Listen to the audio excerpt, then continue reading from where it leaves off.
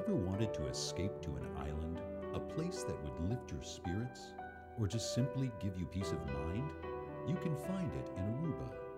From the natural wonders, curious wildlife, awesome sunsets, to its beautiful beaches, the cool northeast trade winds and sunny weather keep Aruba a steady tropical 81 degrees year-round. These are just a few of the attractions that make Aruba a favorite international playground.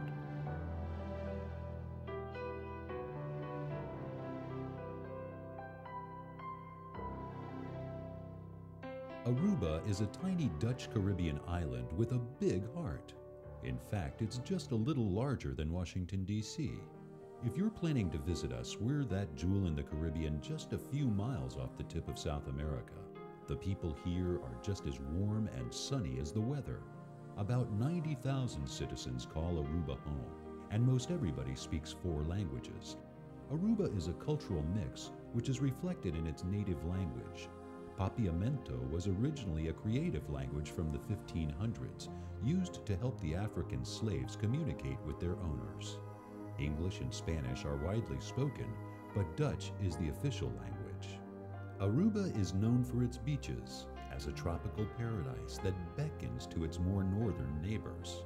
But our greatest national resource has less to do with sun and fun than the contribution of one individual to our national culture.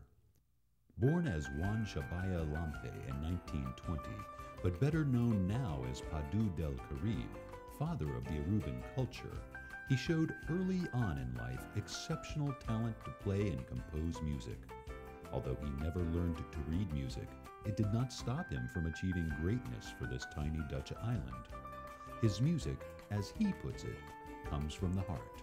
I was born in a home where music has been played every day.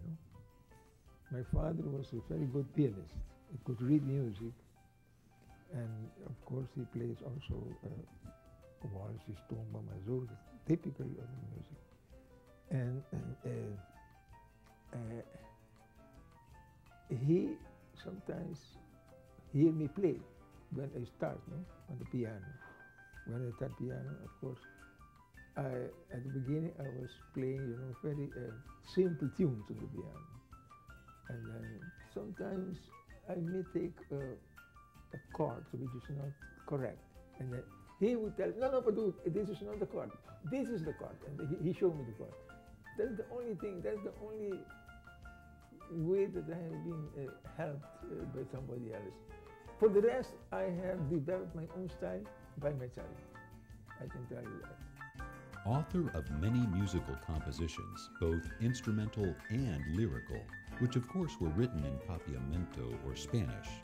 From an Aruba nationalist perspective, as all Arubans are aware, the song titled Aruba Dushitera, which he co-authored with the late Rufo Weaver, another genius native composer in his own right, became Padu's most important piece.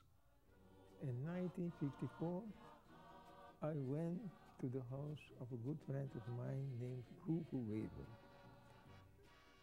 He is, the late Rufo Weaver. He was a genius.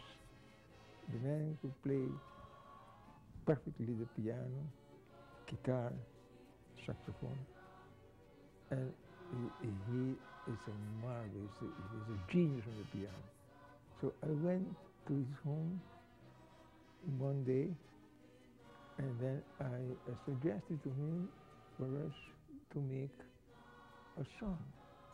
And this one, named Aruba Dushitera, when we composed it was to, to stimulate the love of the people for Aruba.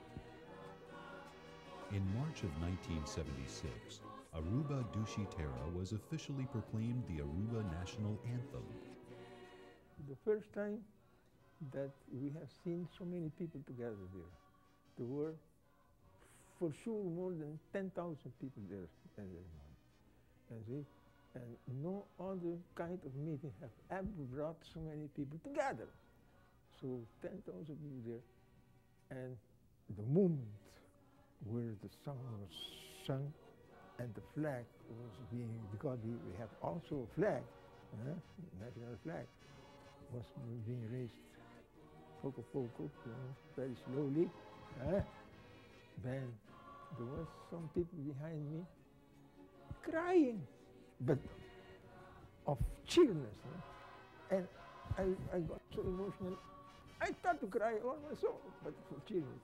So it was something spectacular, which is a day that I can never forget. It's remained in my heart forever.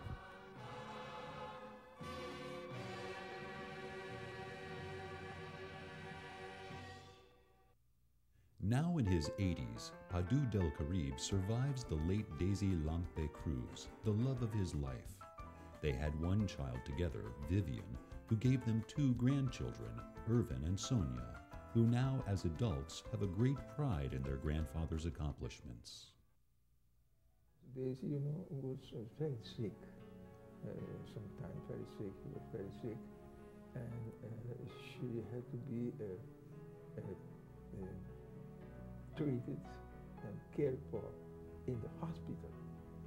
But she didn't want to go to the hospital. She wanted to be cared for and treated at home. And he asked me if I could take care of her. I said, well, I am so glad that you asked me. It is for me not only a pleasure, but honor to be able to help you.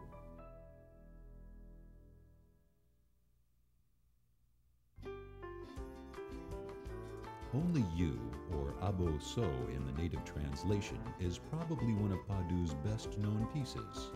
To date, it is considered by some to be second in line only to the national anthem.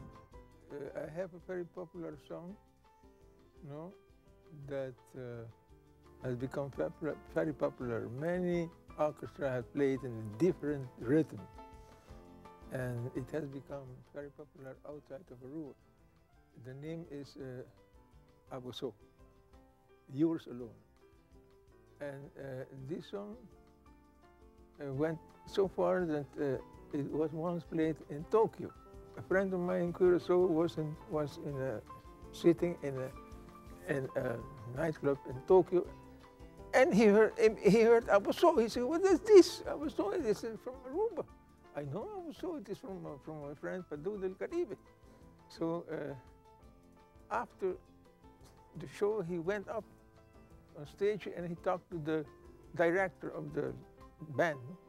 And the director said, "Yes, I have been contracted to play in the Aruba Caribbean Hotel at that time, when Aruba was very newly inaugurated.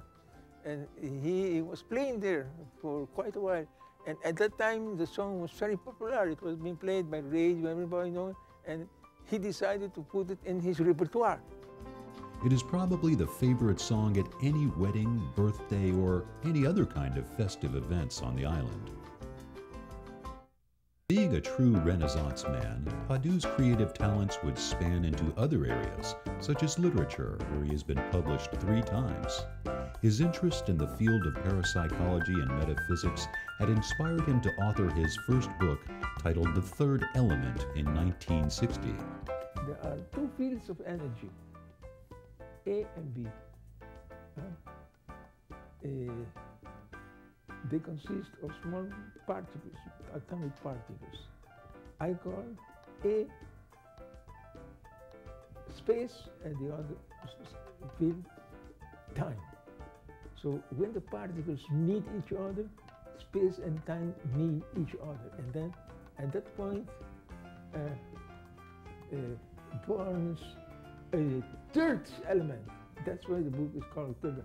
That is the 3rd element, which is a vibrating energy in the whole universe. And this is the energy that God used to create the whole universe. The next book dealt with the art and science of living in harmony with the universal laws of nature. Titled Harmoniology, it was published in 1976. In that book, I teach you how you can relax yourself and go into a certain mental state that you can live according to the laws of the universe, you see? According to the laws of the universe. And it is very, very, very interesting. And the one that I wrote in Papiamento, my native language, is a condensation of these two books, in which I brought the highlights of these two books in Papiamento. His third book was in the native language called Ciencia acercando el mundo espiritual. Padu's creative talents would not only touch on music and literature, but also as a painter. He has achieved his share of recognition in many parts of the world with this art form as well. When I was very young already, I used to paint on canvas with oil. And at that time, not many people in Aruba was a painter. Only I was doing it in Aruba. And I like to paint scenes of Aruba all the time. And one of my paintings was selected to be exhibited at the New York World's Fair in 1939. Imagine, I was very young at the time. So, and all of us, because not only in Aruba, the painting of mine has been there, but painting of all the countries in the world, one painting of all the other countries in the world has been collected and been exhibited at the New York World Fair in 1939. Considered an autodidact painter, his style combines realism with colors that create abstract compositions, which he has been quoted as saying, is pleasing to the eye of the observer. Throughout his career, he has been honored numerous times, but none could have been more prestigious than his knighthood by Queen Beatrix of the Netherlands. From Holland, I have received, I was condecorated as a knight in the Order of Oranje Nassau. No? And then later I was promoted to officer in the Order of Oranje Nassau. And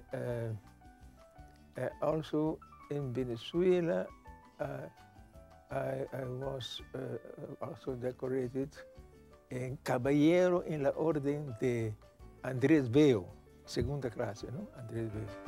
Even though he has been knighted and has been showered with recognitions, it has not changed him as a human being. He claims he stayed the same down-to-earth person as he was before. Here he explains the effects of such honors. Well, it gives me, you know, satisfaction that people do appreciate what I'm doing, you see, and it gives me a sense of well-being and that people are appreciating, they do appreciate what I'm doing, you know, and that is very important, and that will stimulate me to continue to do that, to do that, to work in the field, not only in the art of music, also in the field of painting and literature, as you know.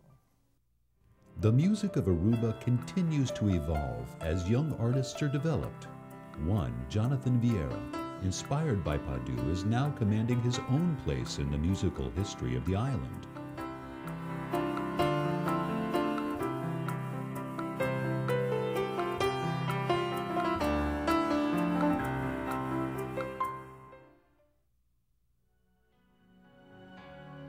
Being the son of entrepreneurs, Jonathan grew up surrounded by high achievers and very motivated family members.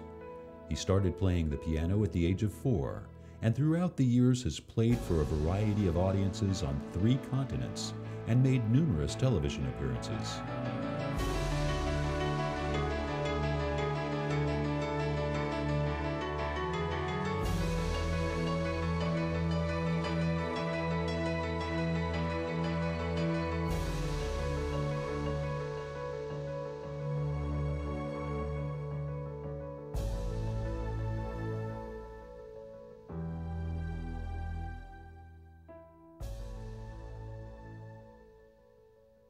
A major influence, aside from Padu, is my grandfather.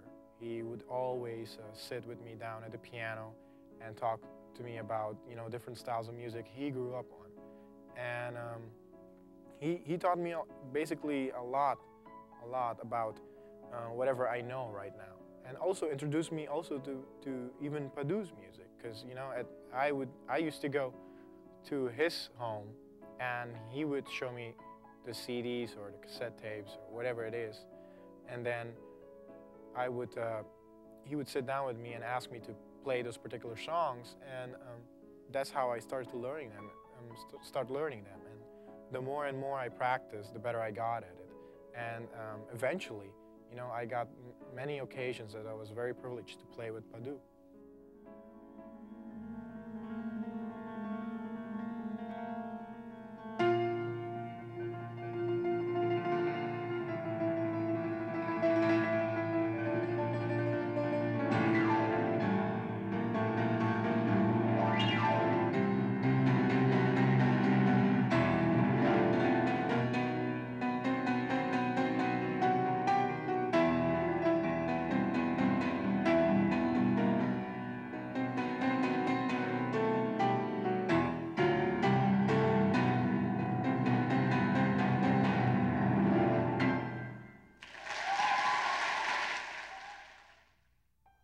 In the mid-90s, playing with a band named Jade, he won first prize in the music category locally and 5th internationally in the Aruba World Youth Festival. Over the last 10 years, he has written music for the Queen of Holland and played his music before a parade of dignitaries. My main drive is to conserve my cultural music, because I can never run away from it. I grew up with it, I was born with it, lived with it, did everything with it. Like I said, my grandfather was a major influence in my life, and having the chance to work with my style of music and add my own new ideas with it. Hopefully, with that, I can you know, take this music to another level. So in the year 2000, suggested by his family, he took the initiative to ask Padu del Caribe to join him in a project called 2 Generations. Basically, this project has Padu performing some of the biggest hits from his career, and Jonathan introducing his material in a new style. I see Jonathan as a very good pianist and composer. Not only that, Jonathan plays the piano on a very high level professionally. In the album 2 Generations, the contrast between the artists could be made quite clearly. The recordings of Padu were kept traditional and used only typical rhythm like folklore waltzes, mazurka, tumba, and even a mambo adapted by Padu. Jonathan's pieces were original as well, but use more modern instruments and also a relatively new rhythm unique to the island called asembejo. He spent a decade working with these contemporary elements and adapting them to his style of playing.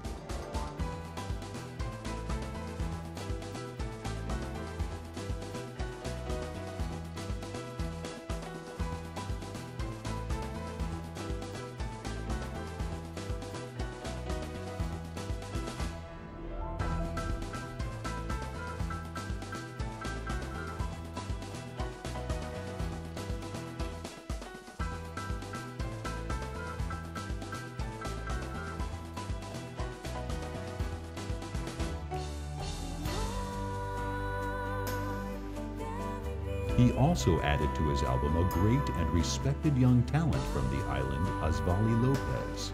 With the help of her voice, the song Bo Amor, Your Love, reached #1 on the charts in Aruba. Since its release, the album received critical acclaim in Aruba, and 2 of its cuts peaked in the top 10. The album was unveiled 3 days before the National Day of Aruba on March 14th, and was a total success since then.